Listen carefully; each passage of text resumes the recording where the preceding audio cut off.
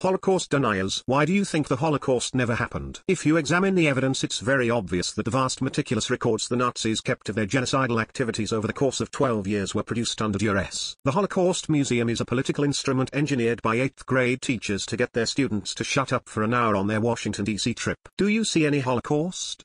I don't see any Holocaust.